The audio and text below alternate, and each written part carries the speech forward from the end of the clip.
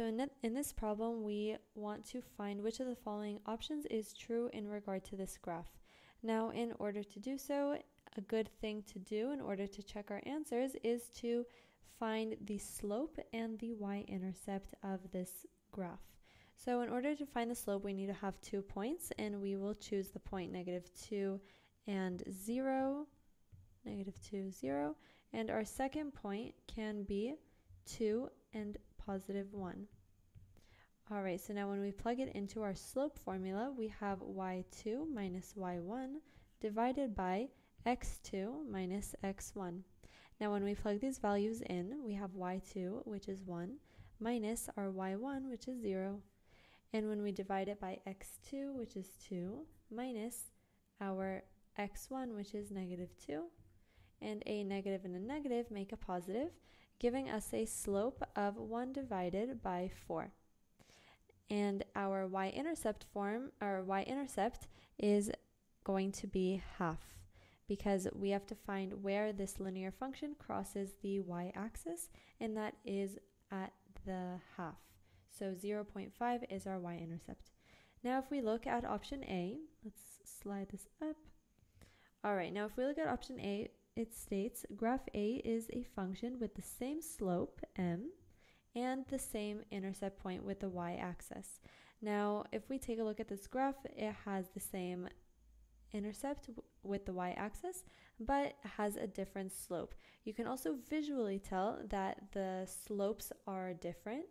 In option A, the slope seems to be sharper, and therefore we can eliminate A.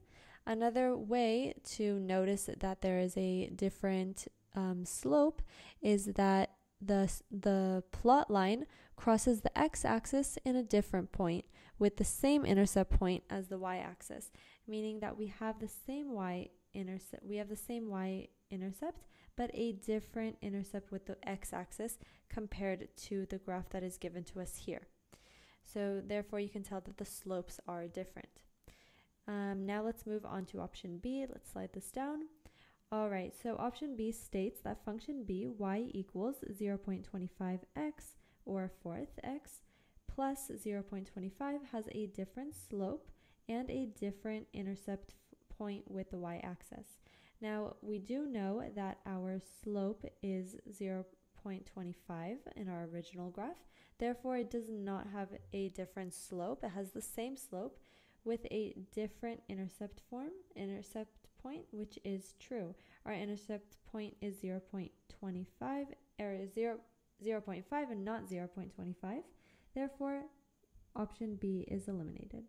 Now let's move on to option C, which states function c y equals 0.5x plus 0.5 has the same slope and the same intercept point with the y-axis.